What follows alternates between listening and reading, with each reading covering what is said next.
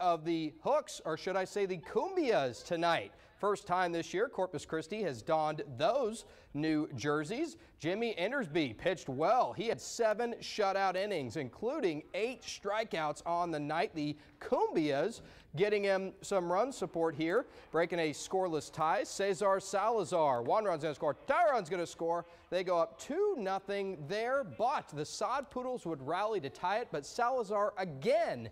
This time, Miss Ashley Gonzalez said, you know what, I don't want extra innings. And Salazar said, you know what, I'm not going to give you extra innings. I'm going to hit a walk-off shot onto the berm.